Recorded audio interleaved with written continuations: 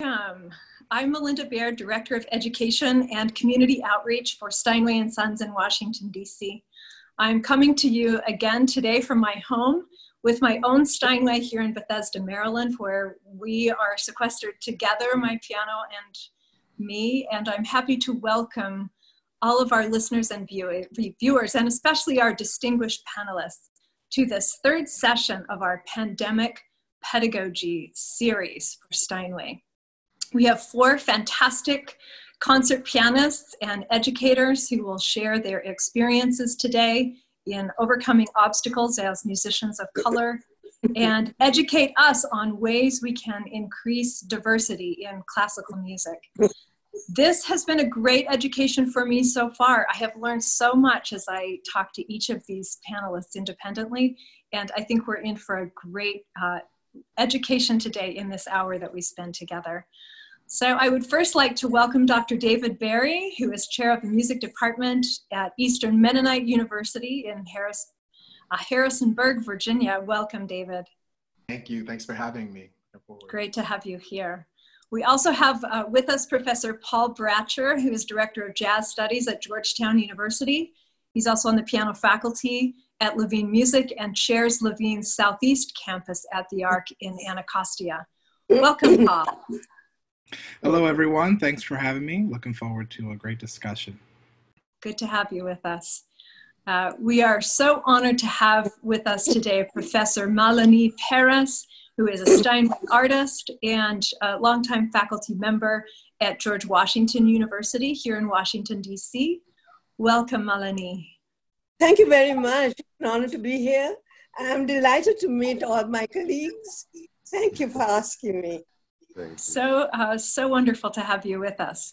And last but not least, coming to us from the sunny island of Puerto Rico is Jose Ramos Santana. Jose is on the faculty of Catholic University in Washington, D.C. He's also artist faculty of the International Keyboard Institute and piano faculty member of Levine Music. Welcome, Jose. Thank you. A pleasure to be with all of you, and so glad to share with all my distinguished colleagues this I think it's going to be a great discussion. And yes. We especially welcome you, our listeners. In addition, we would love to hear from you. You can submit questions to our panel through the Zoom Q&A feature or in the chat. You can also view this session, which is being recorded, on our Facebook page and Steinway YouTube channel, and you can see the previous sessions of our pandemic pedagogy. So let's get right to it. We have so many interesting things to cover. Malini, let's start with you. Can you take us back to what things were like in the early days of your career? You have a long and distinguished career, and you've been performing since the 60s, I believe. Is that right? Earlier than that. Earlier than that. Debut recital when I was 12, and that makes seem to 29 when I was born, but then 42, I guess, something like that. I'm 91 now, so it's almost a century of music. And no, it was very interesting those days because, for one thing, I had a triple whammy in that I was not only a woman of color, but a woman.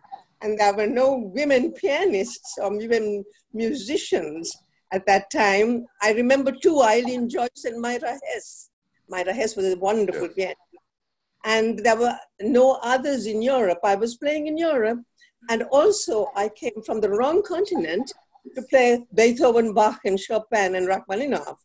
They expected me, most of my managements, to perhaps, they asked me, don't you dance? And I said, no, I don't dance. I've learned how. I play the piano. So I had to prove myself at every concert and every review, and we had press reviews those days because the newspapers were functioning real well. And every review mattered for the next lot of concerts I could get. So it was very competitive from that point of view. I felt I was on trial every concert. I had to prove myself, which now looking back at 91, I feel it's a pity because I now enjoy playing with no competition, just for the gratitude, just the pleasure, and just to thank the universe for the gift of music, a language without boundaries, a language which speaks to the souls with no impediment of words. And I just play every day, thanking God for this. Oh, wonderful. Yeah. We have that great gift of music, and what a blessing it's been for you to be able to share it for such a long period of your life. Do you think things have changed in the way you are received as a performer? Oh, yes. I mean, I don't feel that I'm on trial. I feel I can play the piano on an even more even footing. And people don't look at me and say, why is she playing the piano at all? This, I think, was a great impediment in that I felt the urge to be competitive, which I don't think is really necessary. I feel that if I feel that people have the opportunity more than I did in my time to express themselves and to just be, this is what I can offer you, and please accept it. And people do now, much more than they did, because I didn't tell you various stories, but one story is that I also did some singing. And Joan Sutherland and I were scholars together at the Royal College of Music on the Associated Board Scholar. But my opera teacher told me, who was the same as Joan's, you can't make a go of opera. There are no parts written for you. All you can ever sing is Lakme by Delibes, because that's the only thing that a woman of your color can sing. And that was in the 1950s. We have gone so far. Yeah. So far. It's unimaginable. We can sing anywhere, any part. That's marvelous. I just applaud that. I'm so grateful. That's wonderful. I'm grateful for the opportunity I had to prove. I had to prove every step of the way. And that, you have to have grit and guts to survive. Yes. Yes, good lessons for everyone. But we're especially grateful that you were willing to work hard and prove and overcome those initial obstacles. And grateful that those paths are more clear now than they have been. Clear, and I'm more accepting. People accept you for what you can give, not what they have a notion that what you ought to be giving. Yeah, that's wonderful. Jose?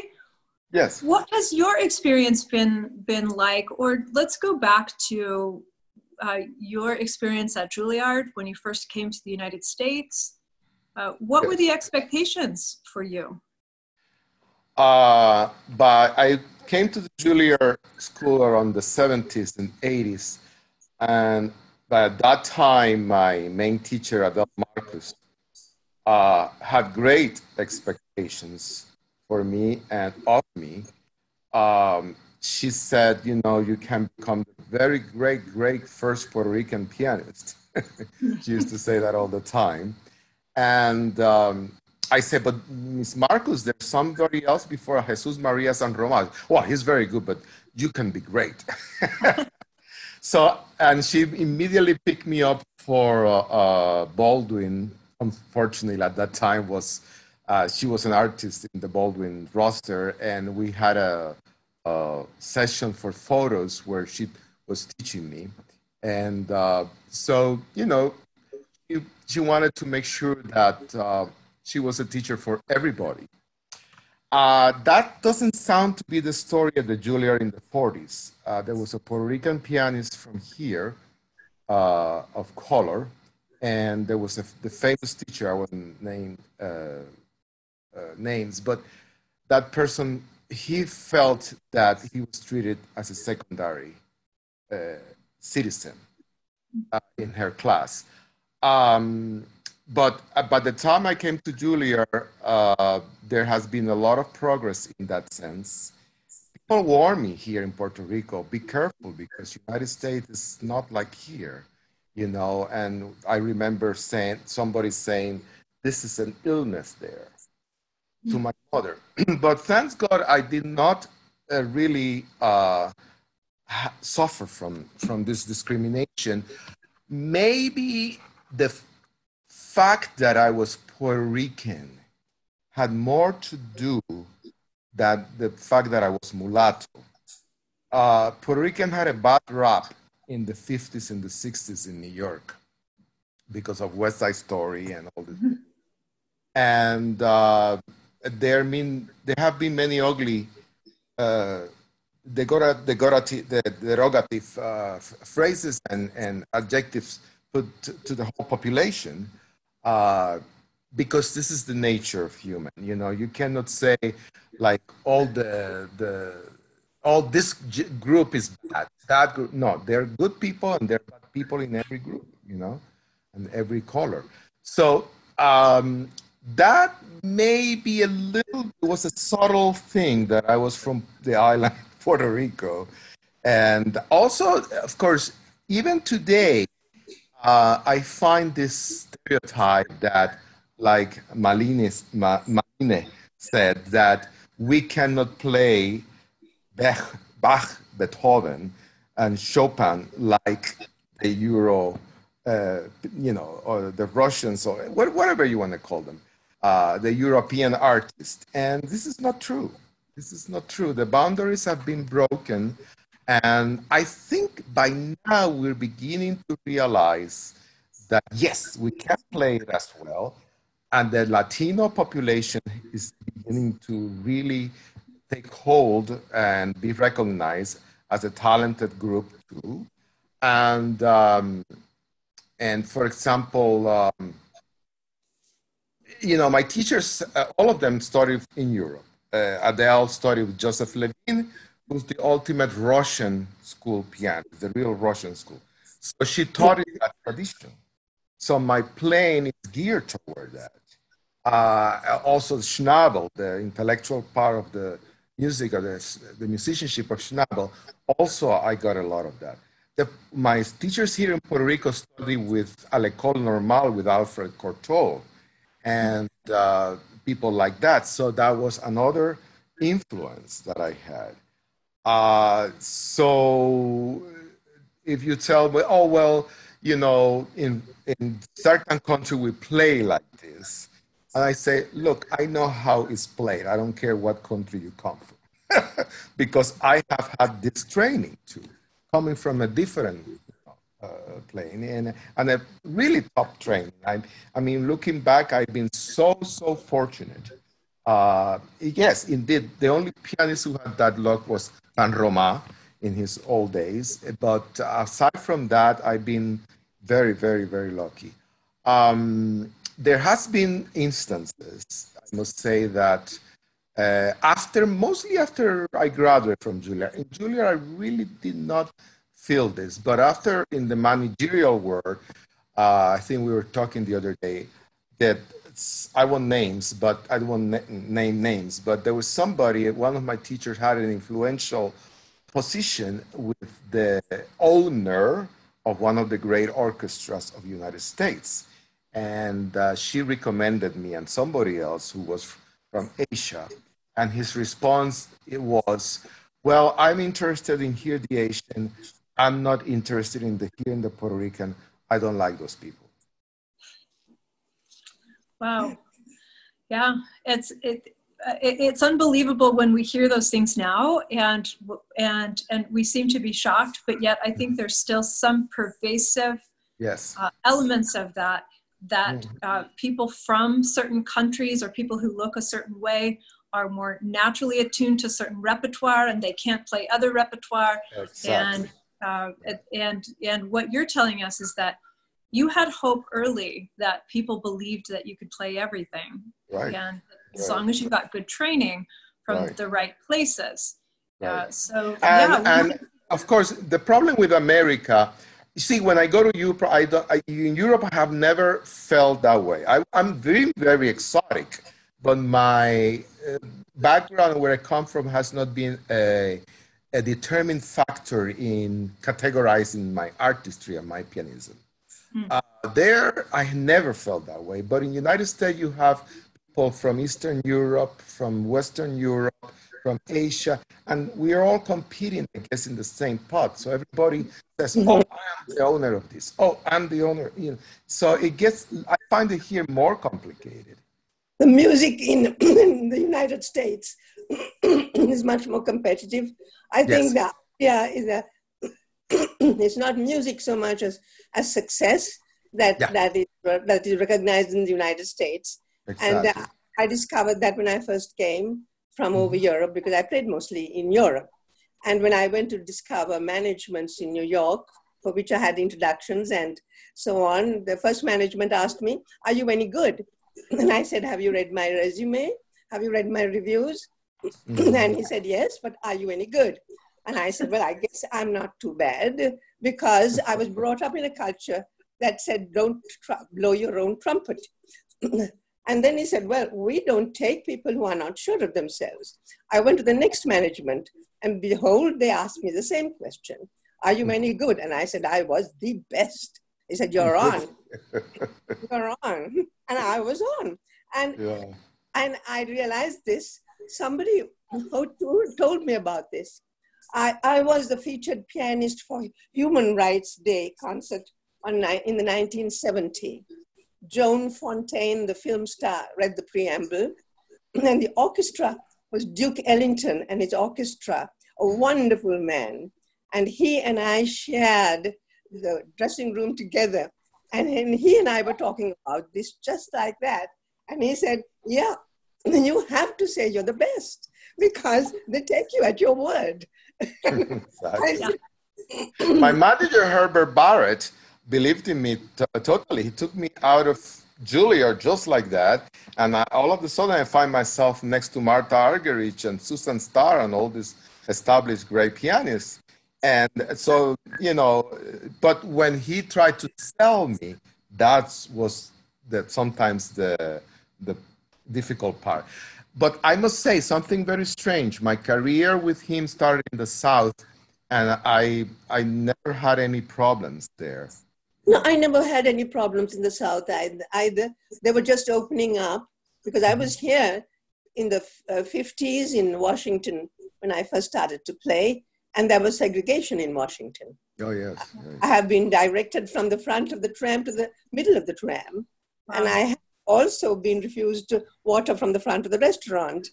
And so I'm quite used to it. But, you know, I take it as just the stupidity of people, the ignorance of people. And there's no time in life to be too angry. Just get along with it and go on and show so much better. I did a program for ITV in London, a series of programs on music as an international language. And it was very popular. And I featured music from all over the world. Israel was just opening up. And there were composers at that time composing in Israel with Palestinian themes and Palestinian music that was from Palestine. I played a lot of that, and I played music from all over. And I gave talks on music as an international language, because I said that this was the one language. This was the time, if you remember, when they were trying to have Esperanto in... probably are too young to remember. They were trying to have a universal language in the world. And I said that the universal language was music. I could go anywhere without knowledge of the language. I could speak to people and they would understand me. And it was great fun, you know. And I think that Human Rights Day concert with Duke Ellington is a wonderful. I am so glad I had the opportunity of to sit half an hour and chatter to him, you know, and he treated me like a little child. Oh, that's wonderful. You certainly had some great experiences that have allowed you to be a trailblazer in your field. David, you've talked a little bit about the importance of having a presence. So as we move from the things that have been done in the past to influencing our future generations. You have a leadership role now, certainly at your university, but what kinds of things have you done to show other kids and people who are watching you, and to just have a presence in your world? Yeah, well, the first thing I want to say is thank you to Jose and Maleni. You know, the people of your generation and pianists like you have made possible pathways for people of my generation. So to hear all of the things that you've gone through to get to where you are is extraordinary. Some things that stuck out about that to me is the word you used, Maleni, impediment. You know, a lot of times I think in the classical music world, as musicians of color, we don't see many of us regularly. I mean, there are certain places where we can gather, but in sort of everyday experience, you might be one of two or by yourself in your everyday world. And for students growing up, the only access you have is maybe to the really, really famous greats. Maybe those are the only ones you know, but it's not your local teacher most of the time. And I think something to remember about that is just you know, they really are great, exceptional human beings. That's not the path for everyone. To be able to overcome all of those things is more than just talent and hard work.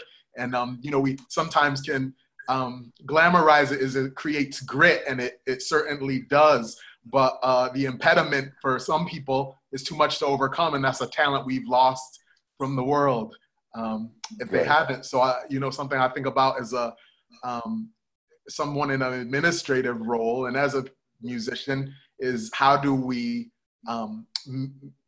not only see the exceptional people who have come through, but how do we open the pathway for everyone to be able to have a chance for their talent to flourish. And so, you know, I think during this whole pandemic, I've been spending a lot of time in outdoors in my yard trying to keep it managed. And it makes one think a lot. Now I know why Beethoven loves so much spending time out in nature, right? It helps think as a musician. And I've been thinking about this and how do you grow musicians? We talk about it as a path, as a road a lot of times, the journey on a road. But if you think of it in terms of organic life, flowers or something like that, and think in terms of growth, most of the times we don't grow flowers organically in a vacuum. It's in an ecosystem. And an ecosystem requires lots of other things in addition to the will or the power of the seed itself, right? To grow a professional musician, just think of all the things that go into it. Talent and hard work are certainly at the forefront of that. But then there's also what opportunities you've had to attend recitals of musicians and learn that way. What opportunities you've had to perform.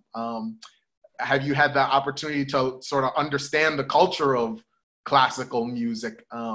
You know, practicing at a piano all day doesn't make you necessarily understand those aspects. Do you have the recital attire, I mean, to perform? Do you have access to an instrument? All of those things make a difference, and none of them relate to talent and hard work. And so if you go back a level for some of those things, well, where do those opportunities come from? And, you know, a lot of them come from other people in your life.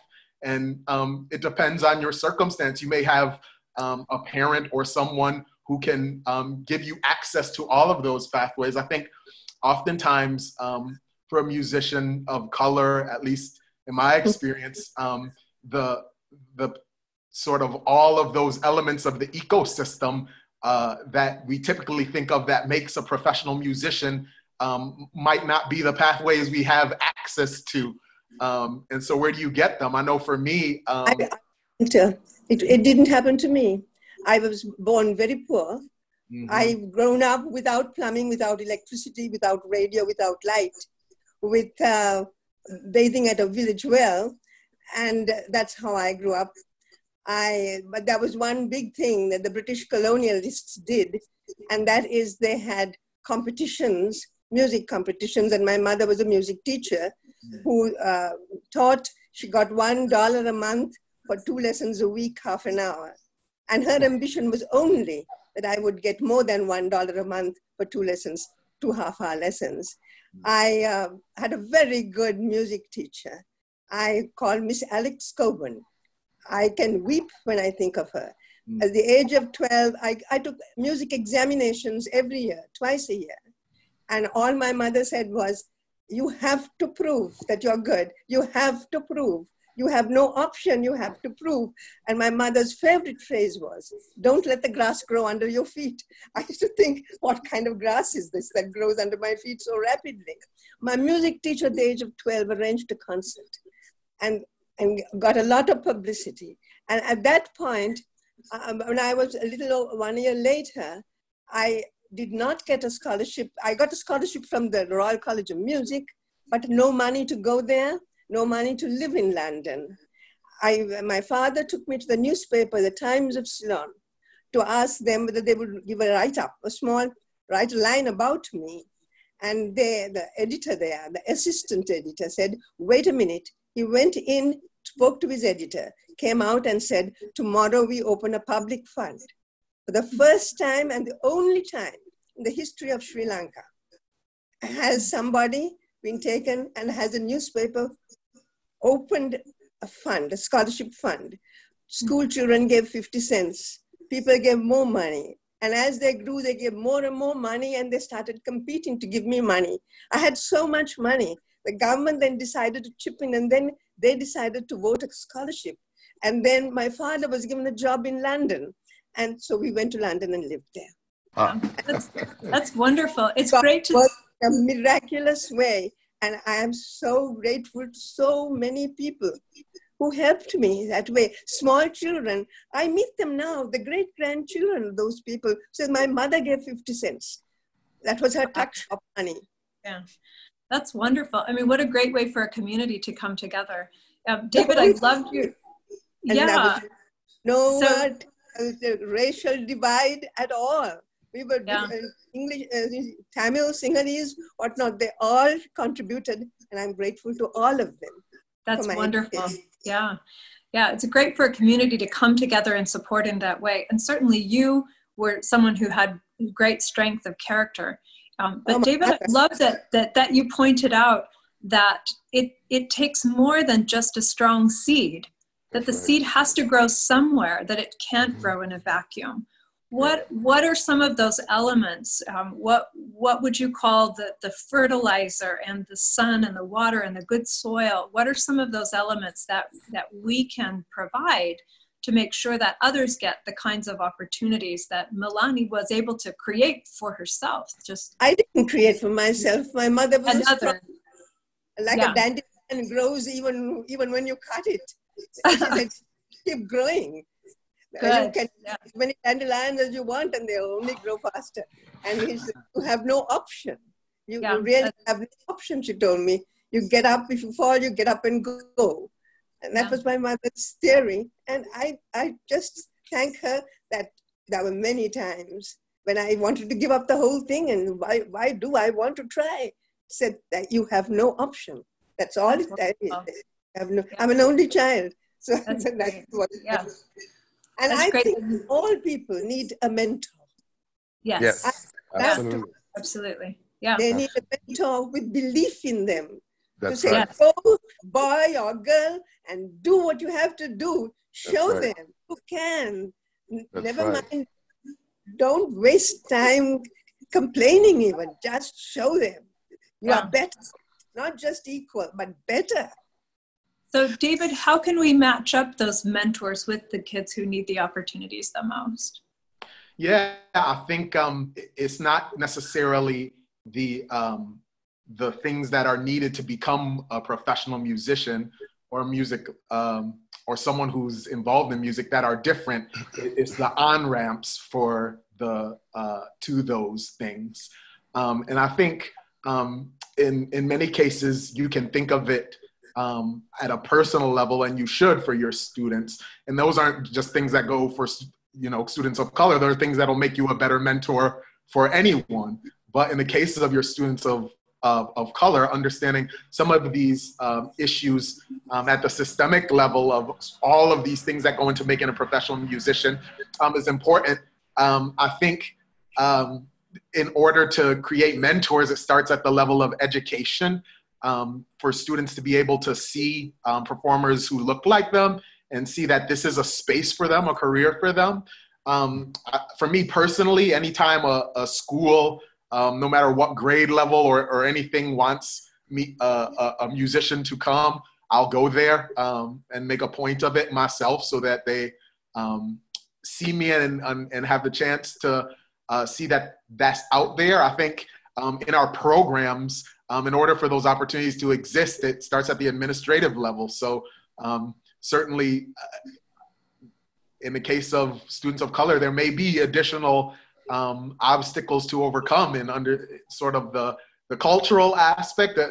Malini, when you said you in your culture were sort of taught to not blow your trumpet, and then in order to get to New York, you had to change something that you learned is, you know, something that I think a lot of students of color coming into classical music have to think about is how does your culture mesh with sort of this world? And that continues to be a struggle. But when you have musicians of color that you can see and ask those questions and mentor, that helps. So sort of access to that. But I think for any teacher, being willing to acknowledge these issues and understand them, and then think about for your personal, that student, what can you do? Are there financial issues? Are there issues of sing concerts? Are there anything like that in addition to the teaching? And I think it's just so essential, and that we're,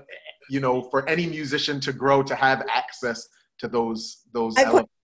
I've always told my students, my students realize I have very few students. I'm 91. I only teach 5 at the moment from GW. And they call me during this pandemic, irrespective of the day that they have a lesson or not. I know their problems, their difficulties, everything about them. And I have said, you know, I will fight as long as you will fight. We will fight together and we will win, because there's no option. Yeah. Right. I must point out some phenomenon that happened when I was growing up. And again, it's part of the irony of this whole music business, classical music business. When I was growing up, there was a great inspiration in Andrew Watts. Yes. Andrew Watts became perhaps the most sought out and most important American pianist. Yeah. People like Martha Argerich, Maurizio Pollini had a great admiration from Andrew Watts. And that was, as I said, a great inspiration for all of us who were people of color. And my mother, my aunt, my family pointed that out to me. And even my teachers, when I came to the Juilliard, you know, they always talk about the phenomenon of Andrew Watts. Unfortunately, we don't have that anymore. And there's a lack of role model in that sense that I think there's a void there that is happening. Well, I think the talent is there. I mean, talent is there, yes. Talent is there. Absolutely. Absolutely. But I think it's a conversation that needs to be present always, that it needs to be all of us speaking up for creating diversity in these fields and for looking for ways to mentor and give opportunities. Paul, you've had an opportunity to be a great mentor to many kids, but who were your role models growing up? You're a very successful jazz musician now. Did you have teachers who looked like you? We assume that since the jazz world seems to look like a pretty comfortable place for people of color, how did that play out in your experience?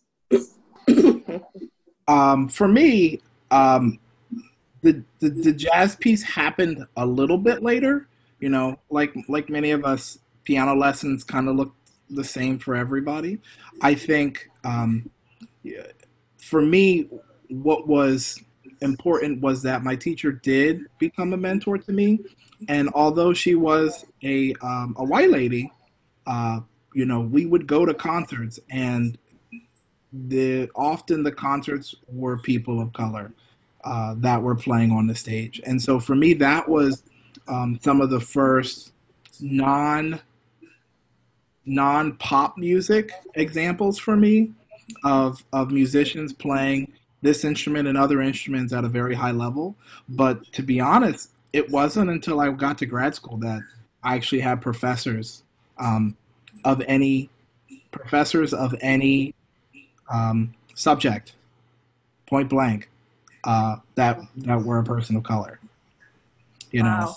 and so it's not necessarily, I guess, for me that um, they made me feel different or that it was an other or something like that. But I think for me, what it was being proud of the heritage that you do come from. And although they never spoke bad about, you know, the heritage that you come from, there wasn't that emphasis on, you know, what you and your people and our experiences bring to the table are just as important.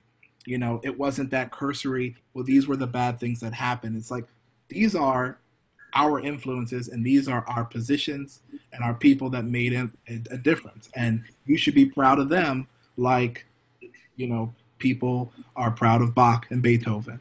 And so that was kind of the experience for me that kind of flipped the switch. It's like, man, if more students had that earlier, then that might be helpful in breaking the barrier because we all go through that age where you're in middle school and now it's maybe not as cool to play an instrument as it once was. But if you were able to see, here are these people and this is what I'm doing, and what I'm doing is standing on the shoulders of giants, you know, like the folks on this call, it could be a piece of the puzzle needed to get beyond that gap that David talked about, so that there are more Jose's, there are more Melaniques, you know.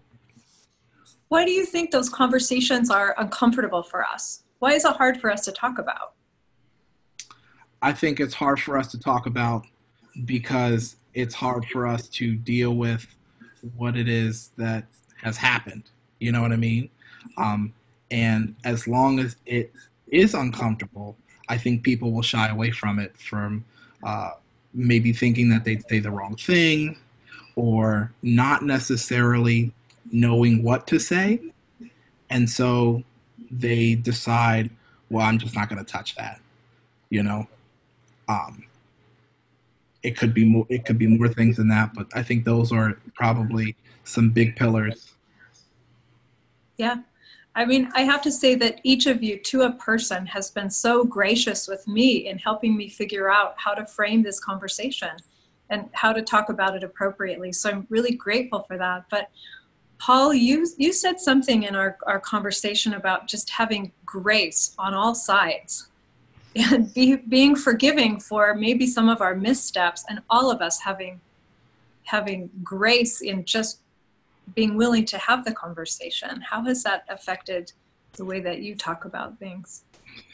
I think that for me, there have been a lot of instances where, you know, like all of us, we are the one dark spot in a very light room. And, you know, folks will say something or assume that we are all the same. You know what I mean? And so you have to teach them that, one, no, we are not all the same, and don't expect that experience to be the experience that you get from somebody else. But then also that you need to have these conversations, because if you don't have these conversations, you will grow another generation of people that don't want to have these conversations. And I think the further away we get from the source, the harder or the easier it is for folks that don't want to have the conversation to say that it's too old. And once we get there, then we can't get to the root of what this is and start to work through it. Because without recognition of where we are and how we got here, I think it's hard for us to move forward. You know, think about when you teach your children. If they get into a fight and somebody hits somebody or they pull their hair, the first thing you start with is, I'm sorry. And then you move towards restitution.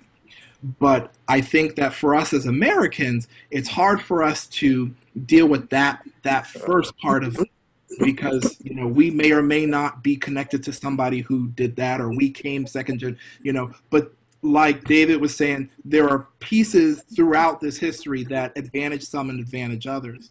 And it doesn't make you a bad person, but we need to start with, this is the situation. Let's talk and deal with it. Yeah. I think, you know, also, oh, yeah. sorry. I think, you know, looking back, I think you have to have somebody in your life who gives you the feeling that you are special as you are. Vive la différence, as the French would say. The difference is what makes you special. And the idea, I find this idea of separation was far greater when I came to Europe, to America, than when I was in Europe. But then my mother was living and she was with me at that time. And if anything came, she said, be happy, you can. You're different, that's all. You're different. And you are just as good, but different. And I think I stress this to every college student of color that I have, that, you know, you may look different. That's all that's different. But you can do as much as everybody. And I asked them, not only because they come to college, I said, if you are good in piano, it's not only piano that you're good at. How are you doing in your calculus? How are you doing in your English composition? Write me an essay. And so I keep on prodding that the whole person is developed and that they develop a character that is resilient. Because I tell them, life has knocks. Take them, but bounce back like a ball. The ball doesn't stay down unless it has no air. You bounce it, the harder it hits, the higher it goes. That's what you look forward in life to. Yeah. And I must say, my teachers at the Juilliard School, they were always insistent for me to be proud of my heritage as a Puerto Rican. And they really, really supported it and remind me. And that was one of the last advices I got from Adele Marcus. And when she says, I'm crazy, I probably will be gone very soon, but I want you to know that you are Puerto Rican and you must be proud of your heritage and you must do something about that. And, you know. Yeah, that's wonderful. I mean, coming at it from a position of pride and to say, yes, I'm proud of Right. who I am, and for all of us to accept and celebrate those things. Yeah, David, you had something to say. Sort of going back to what Paul mentioned, you know, that there are experiences that in classical music, all people of color will have, such as seeing fewer people who look like you in the field than you see of people who don't. I think what he mentioned about at the same time, understanding there's those things that span a wide array, but then there's also the person that you're dealing with one-on-one or personally, who you know, and knowing them as a person, that those two things have to be held together. I think, you know, we were talking about how we sort of have conversations like these and all of these things and sort of the fear of making mistakes. And we will make mistakes and mistakes will be made and the grace is important. I think one thing to make sure we think about is that, you know, being aware of sort of the larger issues that musicians of color would face helps one to be well-intentioned. I think to know the person you're dealing with and holding that with the other thing helps to avoid some of those mistakes, such as assumptions. So this was my experience with the last person, so this was the experience with this person. So it's holding both those things. I think, we learn a lot from music. You can look at the data of how studying music helps you develop as an overall person in your education. But I think we think in these ways as musicians, locally and long-term. If you're playing a Beethoven sonata, let's say Opus 111, last movement, for those of us who know, or something like that, there are moments of beauty in phrases, but if you're preoccupied with every single phrase and don't see the whole structure, then you've lost something in the development of that piece. At the same time, if you only think of the end and don't savor those individual special moments, like personal moments, then you've lost something too. So we're used to doing that in music. It's just applying that in our relationships with people, and especially if you're dealing with students of color, being able to think in both those ways. Or any. I'm fortunate because I had Louis Kentner. I had Lance Dosser in the college, Royal College of Music, but Louis Kentner, you probably remember, he married, two sisters married to Yehudi Menuhin, was an American violinist of great fame at one point. He's dead now. And Yehudi Menuhin and Louis Kentner married two sisters. Well, Louis Kentner was a Hungarian virtuoso. His wife, Ilona Kabosh, was teaching, then they divorced, she came to Juilliard. She was teaching at Juilliard. And Louis Kentner became my mentor for 25 years. I went with him on concerts. He took me for vacations because I had no money to go. And I spent Gstaad, my summers in Gstaad with the Menuhin family. And they had a trio, Kentner, Menuhin, and Casado, a Spanish cellist from Spain. And when they were on tour, I sat in for them for the rehearsals. And on the violin, because I had studied violin for 25 years with Isolde Menges. And so it was, I was very grateful to him. He taught me, never charged a cent. Sometimes I had 5 lessons a week. I went in the evening after he finished his work. His wife gave me dinner, and I played, and he was criticized, and my life was so totally involved with him and his family. And then when I married, my husband also came along, and it was having a mentor like him helped me enormously. I went to Hungary with him, and I think it helps to have somebody who has a belief in you. Right. Yes, it was wonderful. Yeah, absolutely. The concerts he came to after the concert, in front of all the people, he walked on the stage and said, "You are good. I'm so proud of you." And that was I just burst into tears. That's wonderful to have great mentors like that who really believe in you. Exactly. Yeah.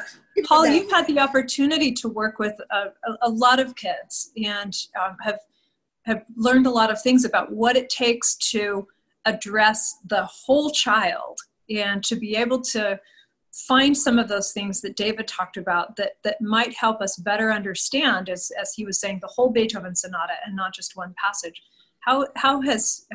What have you done to provide those things for your students? I think it starts where this conversation started, and that is building the relationships. You have to be ready to build the relationship and start with the relationship before you can hit on any of the other stuff.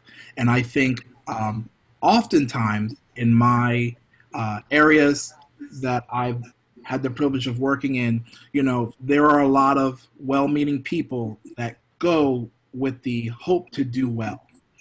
And then they realize that it's a lot.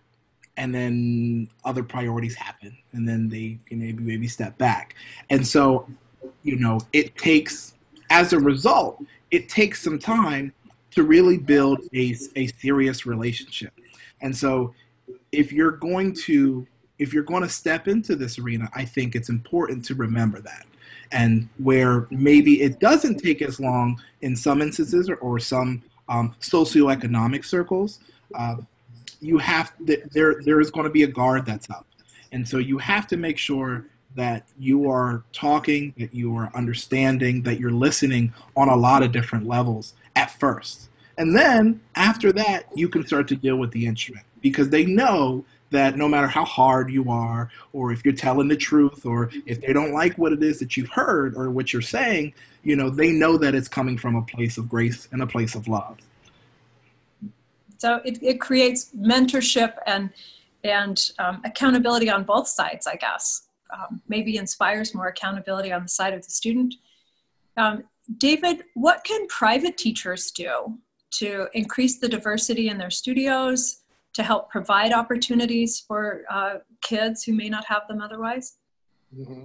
Well, I think what's probably the most common case is that if you just take you advertise that you teach piano lessons and students come to you, in most cases it will be the students who are whose families would be most familiar with this type of music already, or have the income to be able to afford lessons. So even if you have that desire to have a studio that's diverse, if you didn't do anything, more than likely you wouldn't end up with one naturally. And I think sometimes as musicians, we think in terms of this is what the or text says, right? There's that's at the end of the day, what we're about is the music that is a universal language that speaks to everyone, but there are these aspects to it that before we even get to the text,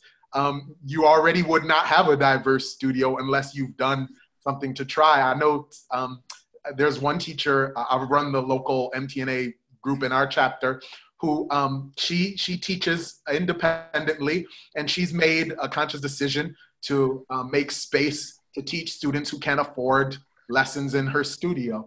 Obviously that costs the teacher money and time, but if you teach 11 students who don't have that circumstance and take on one who does, there are creative ways, especially if you're your own boss, to be able to figure out how you can do that if you have the desire, and then you can enter into this kind of a relationship that Paul's speaking of. But I think the most important thing is to realize it doesn't often just happen unless you sort of pursue these kinds of avenues. But that's one that I think any private teacher, independent of a school, university, community school, can consider for themselves and their students. Yeah. Can I add? One thing that I'd say is that you have to make sure that you're looking through this and you're viewing through this through an individual lens. And this is something that I think gets caught up in this conversation, is that, well, I tried and that person let me down. And I think it's important to remember, if you were on a gig and the bass player was Russian and he wasn't that good, you're not disregarding all Russian bass players after that. But I think sometimes in this instance, when we're thinking about, okay, we're trying to reach out and, help and deal with this diversity piece, we will write off everyone because of that bad experience. I think it's important to remember to treat every experience individually and make sure you deal with each person on an individual basis. Because Bobby might let you down, just like, this other person over here might let you down. And so make sure that you don't think through that lens. Yeah, very important, Paul. And you had mentioned in one of our earlier conversations that as a board or as a performing arts organization, we shouldn't just go out and say, okay, I want to have a person of color here and a person of color there. Let's look at this whole picture and try to find someone who is qualified and who fits the bill, and look at that. What kinds of other things? What I find too, Melinda, is that with everybody, and I don't care their color, their race, their issues, their problem. Sometimes it's the parents, sometimes it's the mother.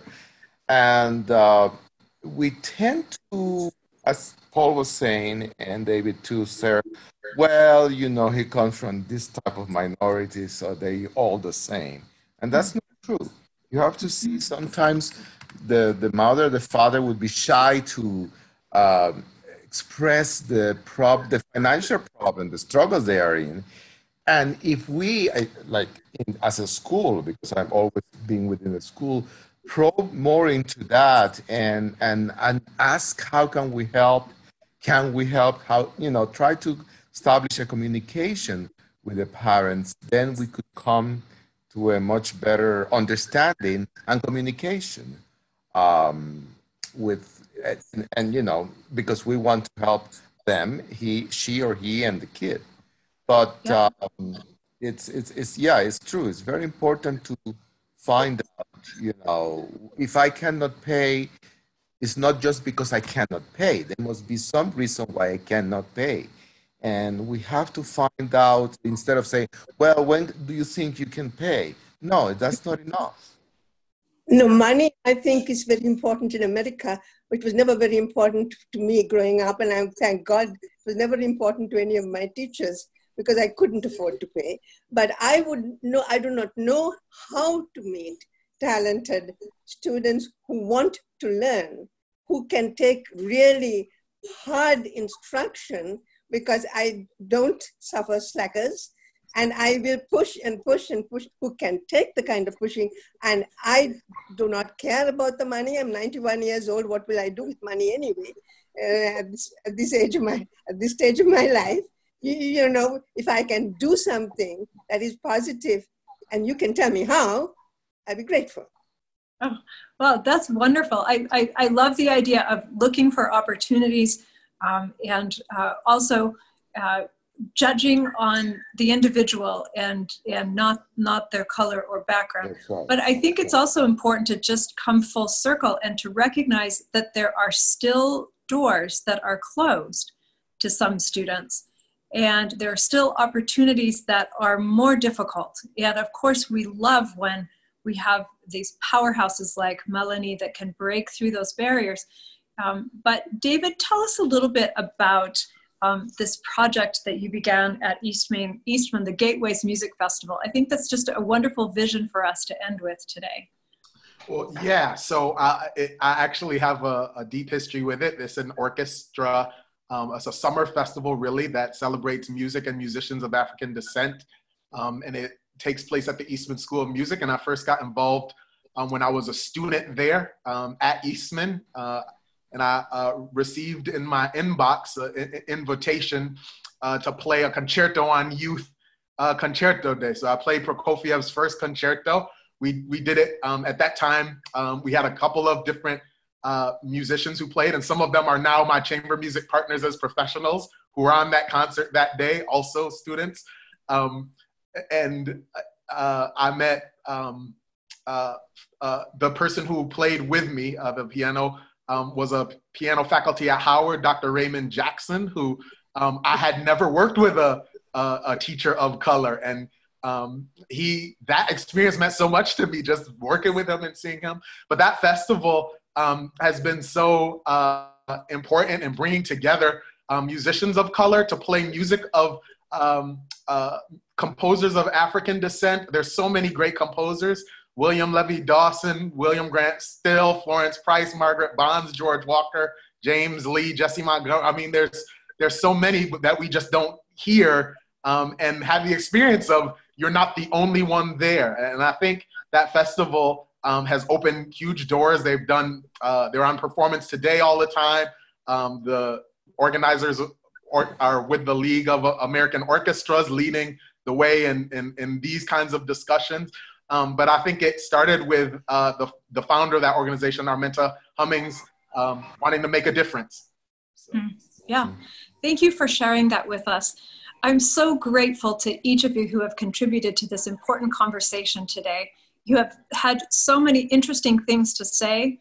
I'm so inspired by the things that each one of you are doing. And I just want to leave our listeners with knowing that it's not enough. that we still have a ways to go. And there are things we can do that all of us can do and need to do. And thank you for making this conversation more comfortable for me. It won't be our last. And thank you for the good work that you've done, for all the good things that you are doing. Thanks again to Steinway for being willing to sponsor this. What a great conversation today. I'm so blessed to have each of you with us.